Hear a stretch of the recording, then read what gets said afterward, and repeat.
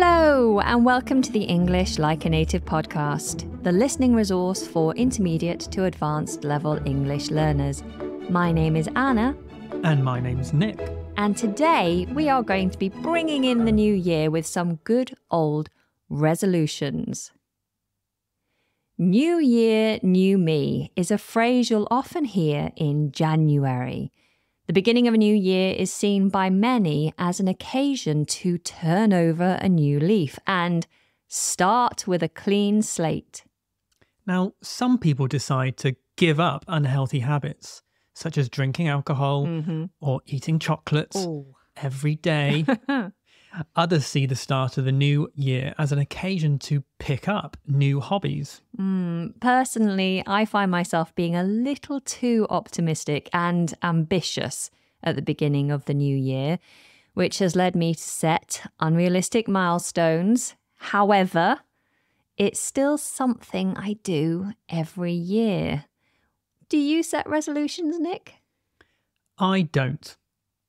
Now, there is 1 year where I did specifically set a New Year's resolution. Go on, I'm intrigued. Tell me. It was when I was finding things very difficult and I had taken on too many things. I was studying outside of work every day. I was managing a side hustle and I'd taken on a promotion. Far too many things. I was traveling all over the place and I was really focused on the ideals of a better life rather than living the life that I had at the time. Okay, so you were kind of looking ahead and maybe overstretching yourself, trying to achieve something more rather than just being grateful for the things that you had at the time. Yes, that's right. And so I set one specific New Year's resolution, which was to relax a little bit, to enjoy what I already had and be grateful that it was enough, and to take a lot off my plate.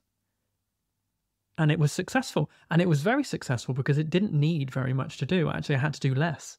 Right.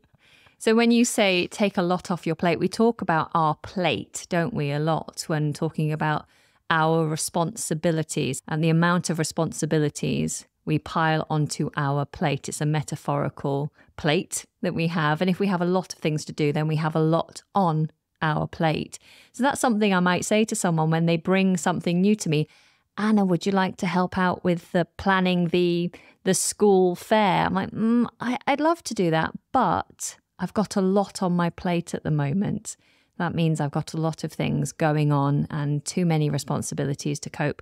So in your example there, at that time in your life, you had too many things to do, too much responsibility. So you wanted to take some things off your plate. Yeah, it's a lovely metaphor, isn't it? Because if you sit at the table and you've got all the food on your plate and someone says, "Do you want some more parsnips at Christmas?" And you say, "No, that's fine. I have a lot on my plate." You're saying I've got enough to try and consume as it is.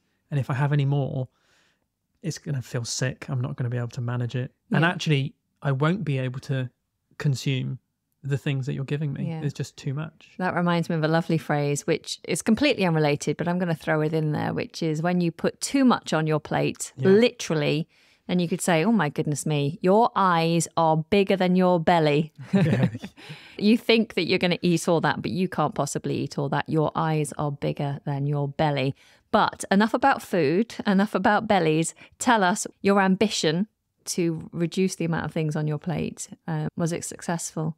Yes, it was. I mean, there's a lot in New Year's resolutions around, being grateful for things, right? And thinking about how you can live a better life. And for me, I think this is why it was successful is I stopped the formal qualifications I was doing. I stopped the side hustle. I focused on my main job and being successful there. And I focused on enjoying the things that I had and giving myself time to do those things. So a lot of people, when they have a New Year's resolution, they add more things to their plate, right? So how's that looked for you in the past? Yeah, I've often started new projects at the new year point. I always think, oh, yes, this would be a great time to start posting every day on one of my many social medias, and I'm going to start a new business. So I'm always very ambitious in that respect. That doesn't surprise me at all. It hasn't worked very well. For many people, resolutions tend to fail within a few months of starting them because they're overreaching. They are doing too much. But resolutions can still be quite successful if you do it in the right way, like you said. But let's now turn to some vocabulary that you could use to talk about resolutions and starting afresh. So starting afresh would be one phrase that you could use, or to start with a clean slate. Let's dig into that. What is a slate? So a slate is a stone. And we put it on our roofs, don't we? Yeah, we put it on our roofs. We use it for laying a patio, so having a nice stone patio to enjoy. I think that slate was also used for things like painting in the past. You'd have a painter's slate, and for holding other things. And for writing in the classroom. Before paper was a thing, chalk. People would teach children with a slate, a piece of slate and chalk, and that's how they would write. They'd write on slate, and then they could wipe the slate clean when they wanted to start again. And so that's where, I'm assuming, I haven't actually researched this, but I'm assuming that's where the phrase comes from. To wipe the slate clean, it means to start again. Yeah, and once they got past slate and started using paper, then it would have a clean sheet. A clean sheet. Yeah, a clean, not the sheets on your bed. No. Although it's good to have clean sheets every now and again. Okay, so you can start with a clean slate, so to make a fresh start, forgetting about any past mistakes. Or you could turn over a new leaf. Yes. And I think both of these refer to a little bit like my situation, right? I gave that example of that things were a bit of a mess. You know, if you're trying to write a story on your slate with your chalk and your teacher comes over and they go, look, I know you got the right essentials here, but let's start again. Let's clean the slate, turn over a new leaf, right? And then you've got a nice blank piece of paper to start articulating your new life story in a really clear and intentional way. But when we say turn over a new leaf, do we actually mean like the leaf that would come off a tree? No, I don't know where it comes from, actually. Well, I think a leaf is another way of referring to a page in a book. Yeah. So from my point of view, or in my opinion, it would be, I should research this, shouldn't I? Yes. To turn over a new leaf is to turn over a new page in a book, metaphorically. And so in life, if you have been doing something that hasn't been working out for you, or perhaps you have unhealthy habits, perhaps you're addicted to junk food and sugar. I've certainly been a sugar addict in the past. And you're deciding, no, I want to live a healthier lifestyle next year. So now, or from now on, and so now I'm going to turn over a new leaf. I'm going to start afresh, change things and do things differently. When talking about bad habits, we can use the phrasal verb to give up.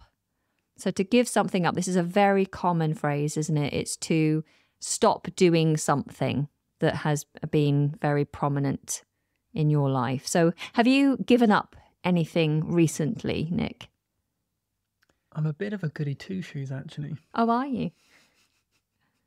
And I think for me, now we've gone through a bit of a journey on food, haven't we? We have. And I think I've gone through a slow and I would say yet to be fully successful giving up of alcohol. Okay. And I don't think I'll ever fully give it up because I like a little tipple every now and again. Yeah. So you understand that for you, alcohol shouldn't be a major feature in your life. Mm-hmm. You want to give it up, but you struggle to give it up completely. Yes. And now I think some people have, particularly when it's linked to either their social life or their work life, they have alcohol as a habitual part of their week. Yeah, it's very hard socially Or if your bosses are like, hey, come to the pub after work, or let's go to a restaurant. I'm going to buy a nice bottle of wine for everyone to thank the team for all their hard work. And then they go to pour a glass for you and you say, oh, no, thank you, I don't drink anymore. It can feel a bit awkward, can't it? There's that kind of social expectation of partaking in consuming alcohol. And it can be difficult to say, no, I don't do that anymore. Yeah, especially in advance when someone says, okay, we're all going to go out for a night out on the 21st or whenever, right? Yeah. Do you want to come? And you think, oh, God, that I'd like to go and socialize. I'd like to spend some time. To be honest, I'd like to go and have fun with people in my team. But I think I've certainly matured out of drinking a lot of alcohol. I'm so conscious of the consequences to your immediate life and the future life as well. You're talking about hangovers. Hangovers. It's not just hangovers, though. It's also being woken up at 6:30 by children if you get in at 2 o'clock in the morning. Yeah, that can be quite devastating. After having a skinful. Yes, absolutely. Okay, so give up as a common phrasal verb. Another phrasal verb I'd like to introduce is to pick up. So this is the opposite of giving up. If you pick something up, then we're talking about starting or taking on a new habit or skill. So I once bought you a guitar for Christmas because I was hopeful that you might pick up the guitar, both literally and metaphorically pick up the skill of playing guitar. But I don't think you've picked it up once, have you?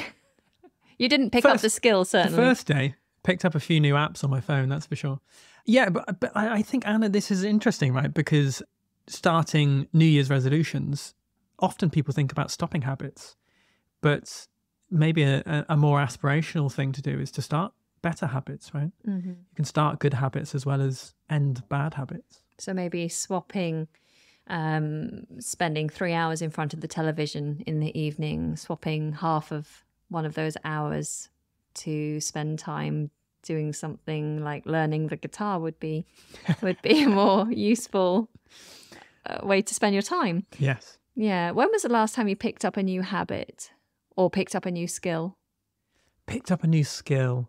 That's interesting. Well, I've been learning woodwork over the last few years. You have, and you're actually fantastic with woodwork. I think I was a bit unfair when you first showed an interest in carpentry because, well, you wanted to do things around the house, and I was quite happy for you to put up a few shelves, but I was a bit nervous when you talked about, building full units and making cupboards, and I thought, well, this is just going to end up being an expensive hobby and a bit of a mess. But actually, I underestimated you, and you've done some amazing things around the house, and the house looks so much better for it, apart from the holes in the wall that still need completing. But that's a really useful skill to pick up, actually. And a great cost saver, right? And I tell you what, I could start hiring you out to the local community as a carpenter. That could also be quite useful. Some other words that we might use when talking about New Year and New Year's resolutions. Well, I think if you're giving up a habit, then, you might not use these words, but certainly if you're starting a habit, then you might be optimistic or ambitious about what it might do to your life in the future. What does it mean to be optimistic? So optimistic means to have a positive outlook about the future, to think really positively about the changes it's going to make or how successful you might be. So if I were to start a podcast like this one, if I were to start a podcast and it's something completely new, I've never done it before, but I feel quite positive about my chances of success, then I'm quite optimistic about the podcast, right? Yes. And if you thought that it was going to make you the most successful, or your ambition with the podcast would be to be the most successful English teacher in the world, then you would say that you're also ambitious. Okay, so to be ambitious is to have strong ambitions, to have strong desires to achieve something. And you could refer to someone as being overly ambitious or too ambitious if you think that their goals are quite difficult or unlikely to be achieved. But it's good to be ambitious because that makes you work a little harder for the things that you want. Yeah, and I think they're interesting words to talk about at the same time, because optimism is more about positivity of good things happening. And ambition is more about success, and the goals that you set for yourselves are high, are lofty ambitions, and that you're going to get a lot back out of it, right? Yeah. So if you are optimistic, then you are positive about your chances. If you're ambitious, then you have a strong desire to achieve those things. Yeah, and be successful. Because you can be optimistic and not actually work very hard to achieve your goals. You just, like, I would call that kind of person a dreamer. Like, oh yeah, I started a new podcast. I don't really put out any episodes or tell anyone about it, but I think it'll be successful. That is an optimistic person, maybe too optimistic. But an ambitious person is someone who really desires that success and they'll work hard to achieve it. So when talking about our goals, we might set and measure milestones. What is a milestone, Nick? So a milestone is similar to a goal, but a goal tends to be referring to the end outcome. And a milestone tends to be referring to points along the way. So if I wanted to achieve 100,000 downloads of my podcast, that is my goal. And maybe significant points along that way, like my first 1,000 downloads would be a milestone. Is that right?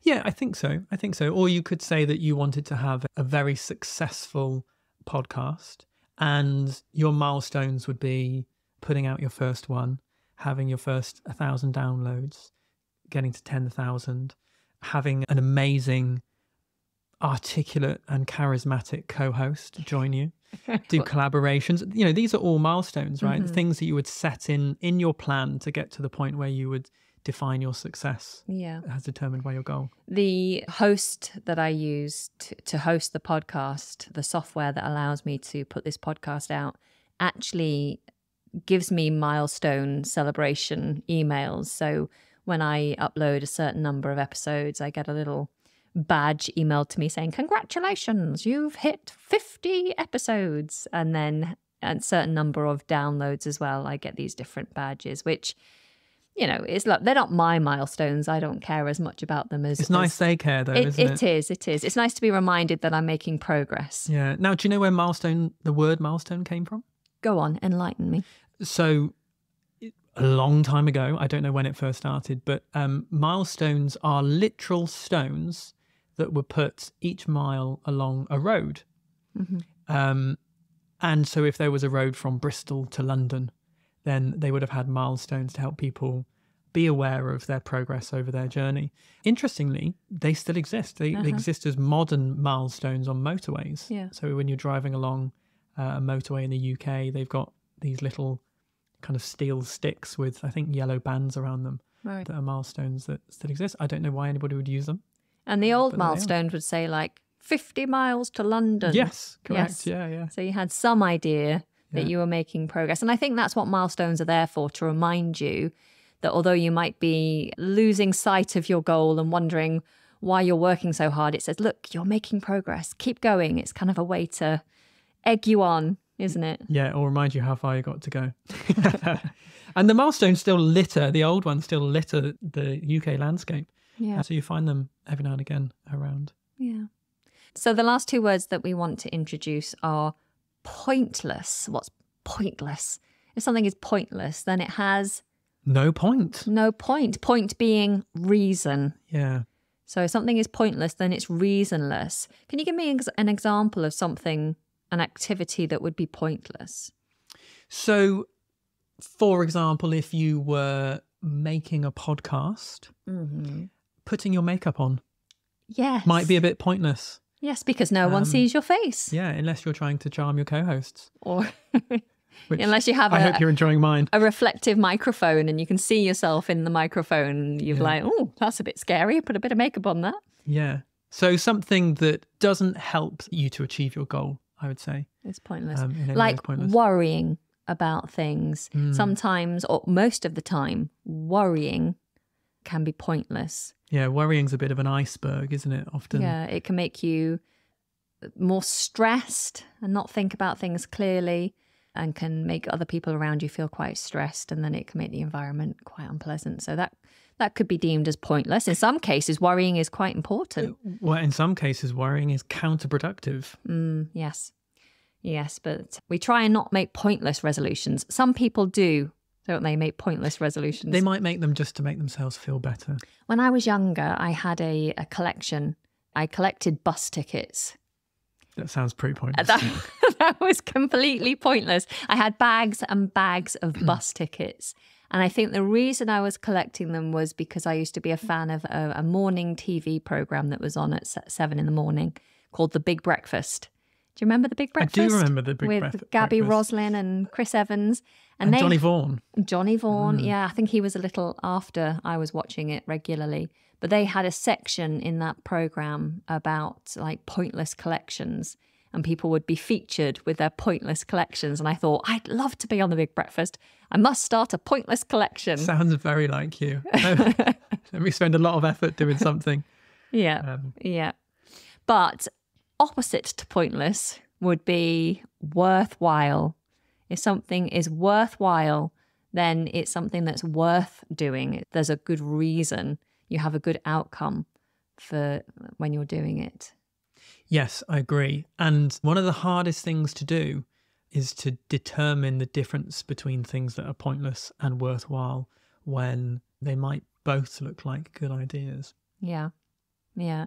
What's the most worthwhile thing you've done recently that you can think of? Had 2 wonderful children. Yes. It certainly wasn't pointless. It's tiring, but they are worthwhile.